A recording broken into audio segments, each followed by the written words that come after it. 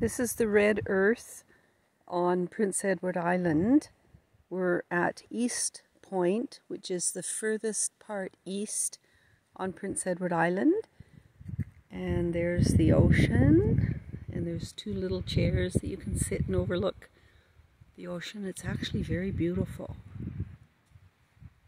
You can hear the waves softly hitting the shore, but it's very beautiful. There's the old, we're going to flip around this angle and see the old lighthouse that's still in operation, but it's automated now, so they don't have a keeper. Very lovely, eh? Very lovely. Very beautiful. Again, the red earth, and it's all over Prince Edward Island. They have red earth. I'll just come over here a little bit so you can see the ocean.